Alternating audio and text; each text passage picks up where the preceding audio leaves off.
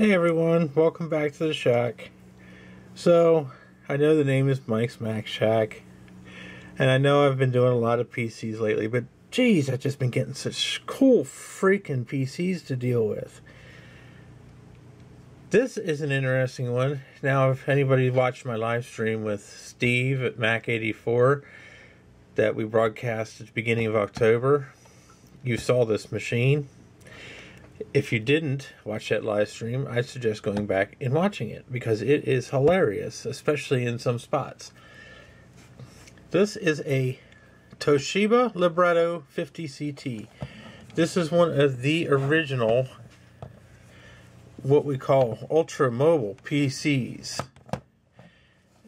And just for context, because it looks larger than life in a video, I'm going to put something up against it that most people should be familiar with. This is an iPhone 6s Plus. This is my personal phone that I use every day. And yes, you can laugh at me because I use a 4-year-old iPhone.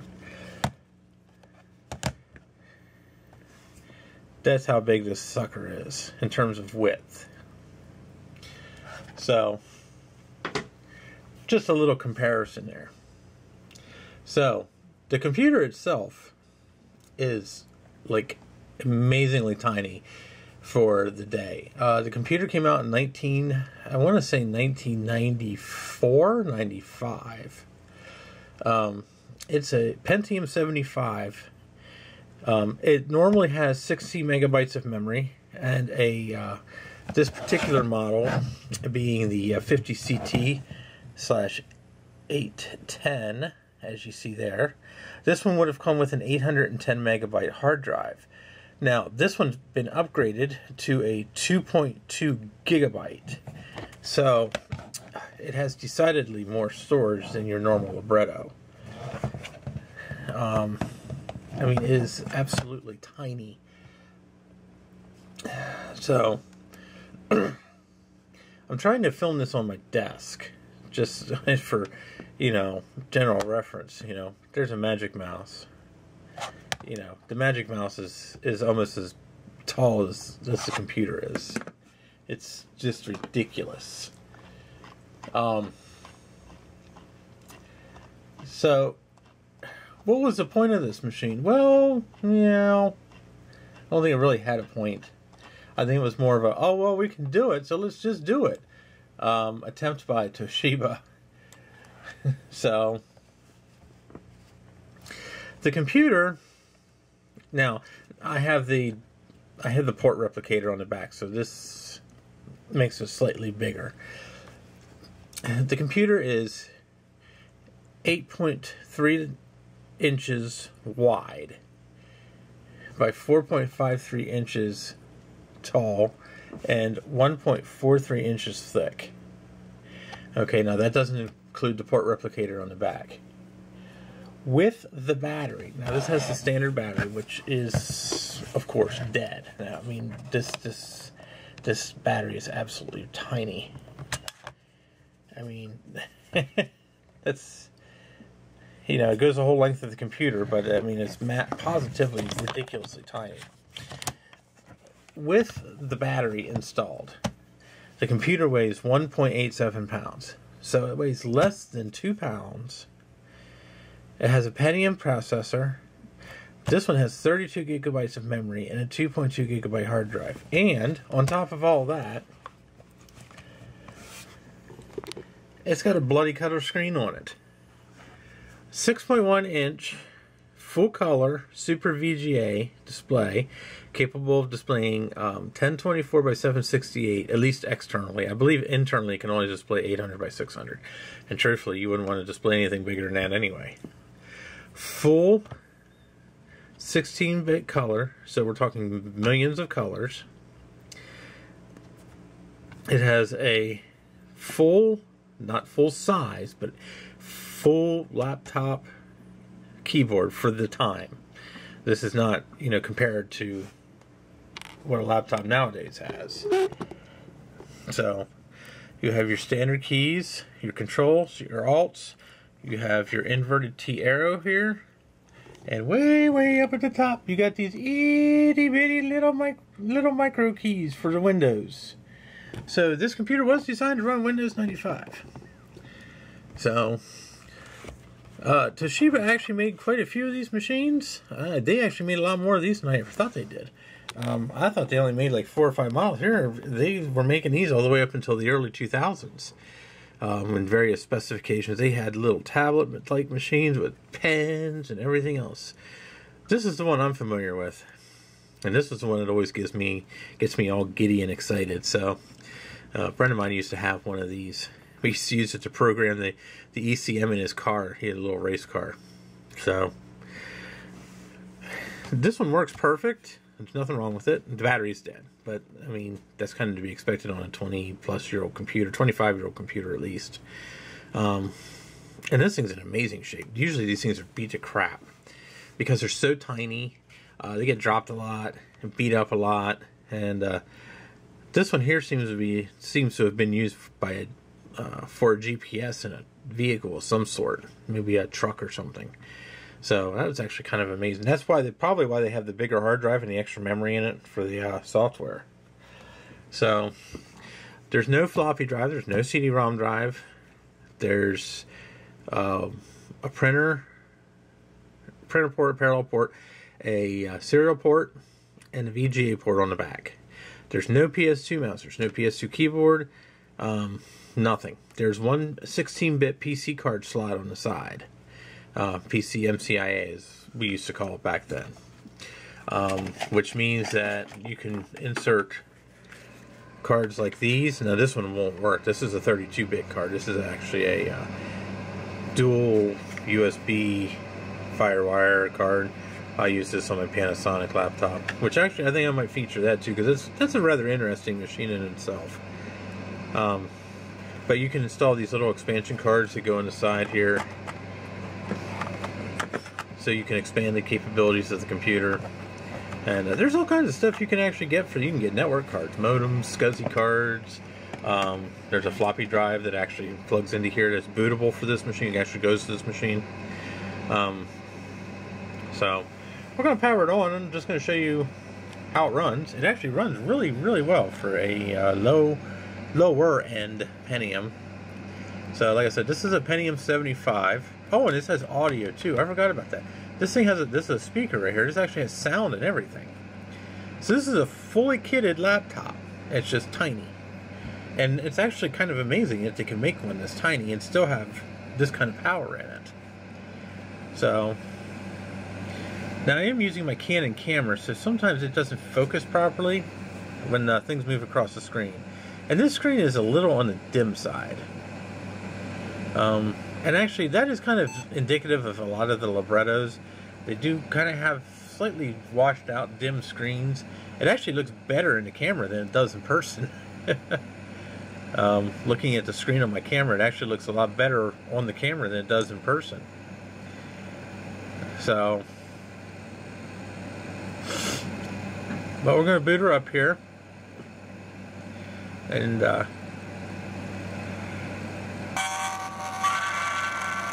now I never said the sound was good. I just said it had sound. This is not a laptop you're going to be wanting to watching a full-length movie or anything on, even if you could. So, but this is your mouse. This is almost identical to the IBM TrackPoint, if anyone's familiar with those. You just simply move it in the direction you want to move, and it's actually velocity sensitive, so the harder you push it or pull it, the faster the mouse will go. Just like so. And then on the back of the screen is actually where your mouse buttons are. So, like, that's the right click. Whoops. And there's a little nub on the left click so you can feel it. So, we're going to go to the start menu. And I have not done anything to this computer. I haven't reloaded Windows or anything like that. Let's zoom in a little bit here so you can get slightly better look here. This thing has a really crisp screen on it for its age, and it is an active matrix, so there's no ghosting or anything like that. So This travel route Copilot software, I think, is for the GPS. We didn't get the GPS module. So, and this computer's on loan, by the way. So, but like, it's got Microsoft Excel, Microsoft Word, Microsoft Net Meeting, which was a primitive version of Skype back in the day. Of course, you can go to MS-DOS. There's the original utilities from Toshiba, where you can change all kinds of the settings and go into the BIOS settings through Windows. There's this backpack folder here. My guess is that you probably had a backpack parallel CD-ROM on this at one point in time, and they almost would have had to get the GPS software on, because the GPS software is something like 1.4 gigs on the hard drive. So, and you have the standard accessories, your multimedia, your internet tools. They have a pretty slim down copy of Windows on this machine. So, it doesn't even have all the stuff. Like, it doesn't have Windows Media Player or anything of the sort on it. It doesn't have any of the demo media files or the like on it. So, but if we go into over here to my computer and we do a right click, we go to Properties. And as you see, this computer is actually quite sprightly for, it's and 32 gigs of memory was actually a good bit of a good chunk of memory for Windows 95. I mean, I've ran it on computers with as little as 8. 16 was pretty typical. So, you see, it just says it's a penny with 32 megs here. It doesn't get into, it's not like a newer version of Windows where it'll tell you, oh, Intel Core 2 Duo Stepping 4 subprocessor model 6x80, and it just says, no, you got a Pentium, dude. So, but for disk drives, you can see it's just a generic IDE controller. It is an IDE hard drive, so it can be upgraded and replaced if it needs to be. Display adapters. It has a CNT graphics card. I believe it's got 2 megabytes of memory, which was actually not too bad at the time. Let me check here. I have the spec sheet here up on the screen. Okay, it has 1 megabyte, which actually still isn't bad for a Windows 95 machine.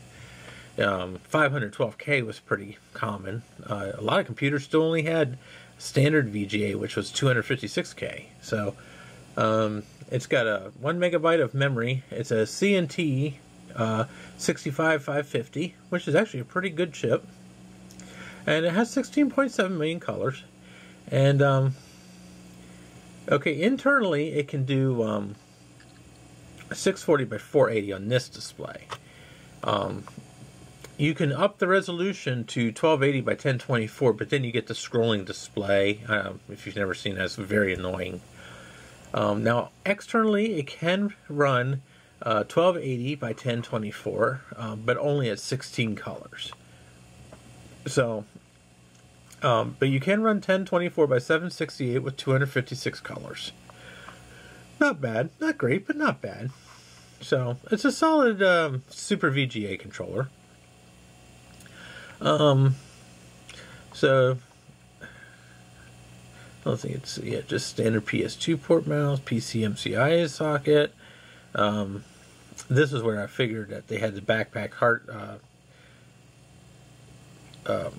CD-ROM drive, because it's got the SCSI controller driver in here for a Micro Solutions backpack. I want to try to hook my backpack drive up to this and see how it works, my hard drive. For sound, it's got a Yamaha OPL3 SAX sound system, which is actually pretty good. Sound Blaster compatible. Not perfectly, but it's pretty good. And then you're just your typical system junk here. So, I mean, this is only Windows 95. This computer could run Windows 98. This computer's not mine, so I don't really want to change a lot. And I don't have a CD-ROM drive for it at the moment.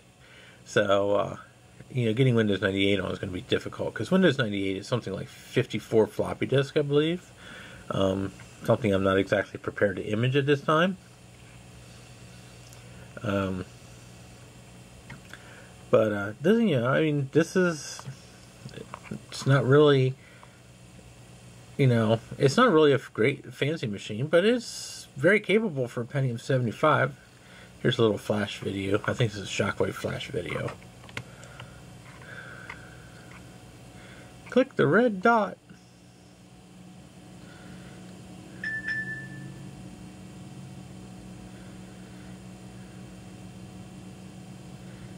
This is this goes with the GPS software, I'm pretty sure.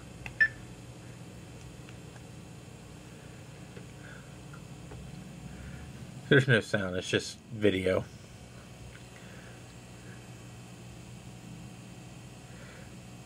Oh, it's showing off their new software. Oh, cocktail planner for the next millennium, which this is actually copyright 1999, so this computer was probably in use at least then. So I didn't really go through the hard drive yet to really see exactly what files were all on it. But this is just a little quick intro to the Toshiba Libretto. I do want to make more videos on this. I definitely want to do stuff with this machine. Like I said, this machine is not mine. This actually belongs to Steve of Mac 84. He picked this up at a estate sale, or a yard sale or something cheap, I think he said. But if you just look down here, so the capacity is 1.97 gigs on the hard drive, and we still have 670 megs free. So I think I can play Doom on it. So let me know what you want me to play or what you want me to do with this little sucker, and we'll see if we can't make it happen. You know. And we're gonna shut down the computer.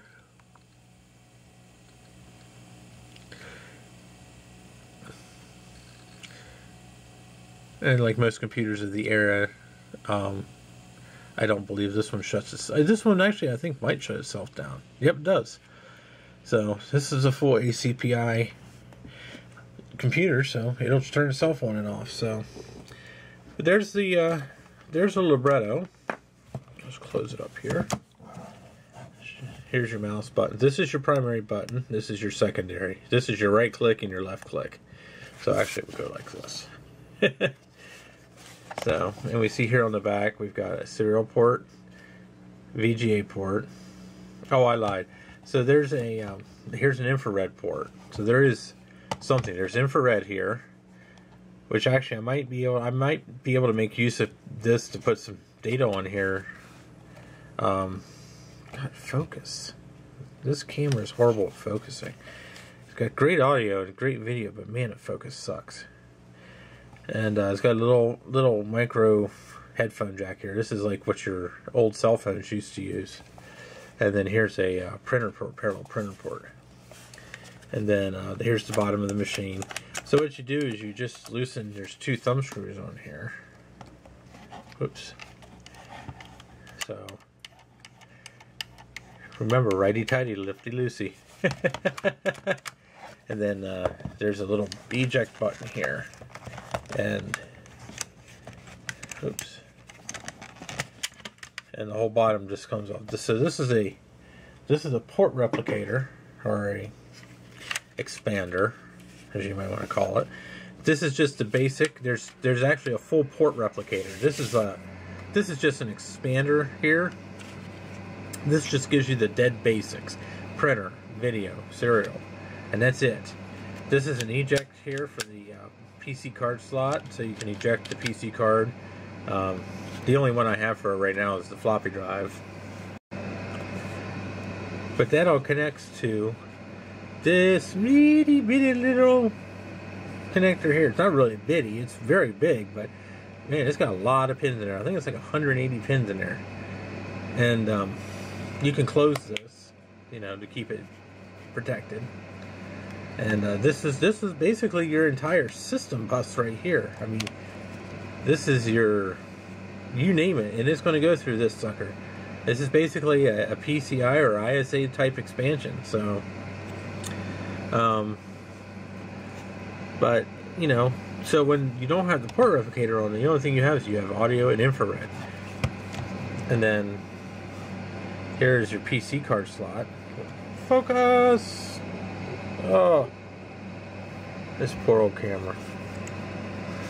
And here's your charging port, and there's a little reset button there. And there's nothing on this side. This side here is where the hard drive is. You can take this plate off right here, and the hard drive's right here. And this computer's not perfect. It's got some little issues. There's a little piece of plastic missing here, and there's some Velcro on the bottom I'm working on getting off. I don't know what this install sticker is, but I'll probably get that off. Some little scratches and scuffs, but I mean, considering how small and tiny it is, it's actually in super condition. So I'm open to any ideas of what you guys want me to do with this thing while I have it. I basically have this on extended loan. I can have this as long as I need it or want it. The guy I got it from isn't really a PC type guy, so. And I'm not really a huge PC guy either. I only like weird and obscure things. And this is, trust me, this is pretty freaking weird. So, I mean, who's going to use a laptop like this in 1990? You can't type on it. I mean, and I can't even type on it like this very well. I mean, it's just like, yeah. You feel like a little munchkin trying to type on a thing. It's horrible. Yeah, you're not touch typing on this, trust me. So, I mean, my 10-year-old niece could probably touch type on this, you know. But, yeah, you're not going to type on this very quickly. I mean, with a keyboard like this, I mean, you're obviously not going to play games that require the keyboard. You're not really going to play games that require the mouse, unless you have a PS2 mouse, or even you can hook a serial mouse up. So, with what I have. And and this was here. This here was extra. This was not included with the computer. This was an extra cost piece here. So, you know, bear that in mind. You know, when you bought this, this was, I think, $59. And the full dock is a couple $100. I can't find pricing for what this thing might have cost new. I'm going to say probably roughly $3,000. I could be wrong. I'm just kind of going on the assumption of the size, the power, and the time. You could buy a full desktop PC for about $2,000 with the similar specification. Now that's with the 32 gigs of memory and the 2 gig hard drive. You know, with a 15-inch monitor, mouse, keyboard, hard drive, and of course now those would have had a CD-ROM, a Sound Blaster card, and Windows 95. And you'd be roughly between $200 and $2,300 for a pretty well kitted out PC with a Pentium 75. So I'm figuring this machine was probably close to between $2,800 and $3,000, if not more. So I think we'll explore that in the next video. But this is a little intro. So. Questions and comments, of course, you're always welcome to throw them in in the comment section. I try to answer everything. We're going to bring this machine back. We have more stuff to do with the PS2, and I think I might break out my Panasonic and show you guys a Panasonic Toughbook that I actually still use on a fairly regular basis. It's a very interesting machine. So if you guys like the PC content, let me know. I said I'll gladly make more of it. I have some Mac stuff here in the works. I have an Apple II. We have a Cube, a couple iMacs we're working on. So it's been slow going, but we're getting there. So thanks for visiting the shack. You know, have a good day. And if you like what we're doing here, let me know.